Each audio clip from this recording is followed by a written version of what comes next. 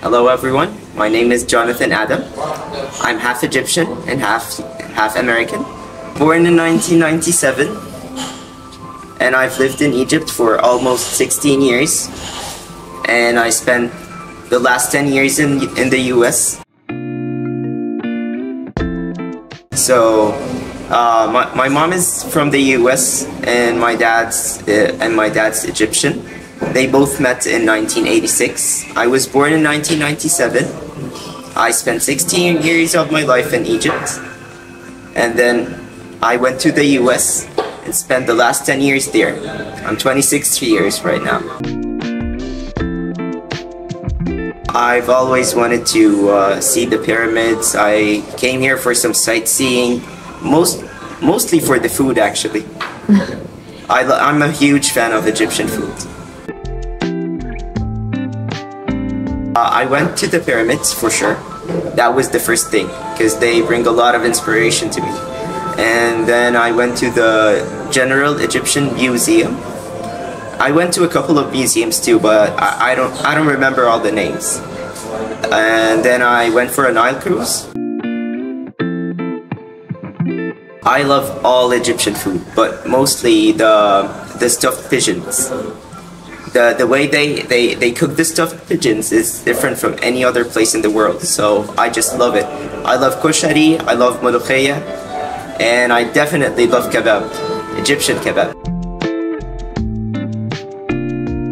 Well, definitely the pyramids and the museums.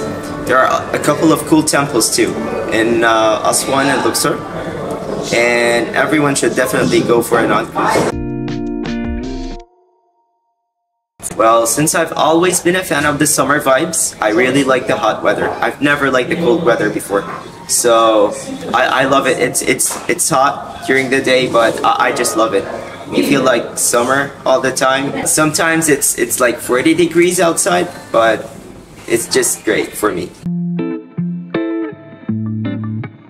Well, the streets are alive 24/7. There's a lot of positive energy everywhere.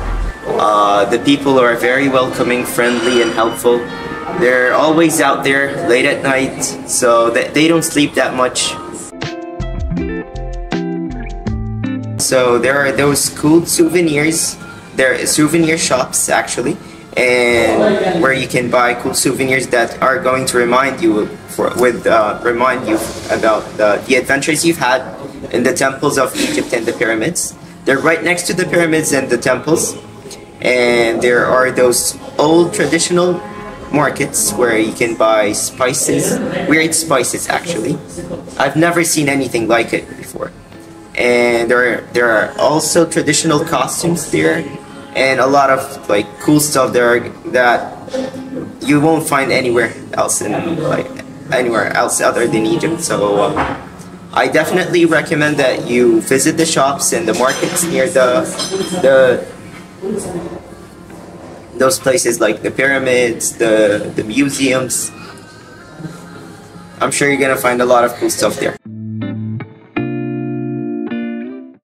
Thank you, Daily Chirology Magazine. I'm looking forward to visiting Egypt again, and see you guys one more time.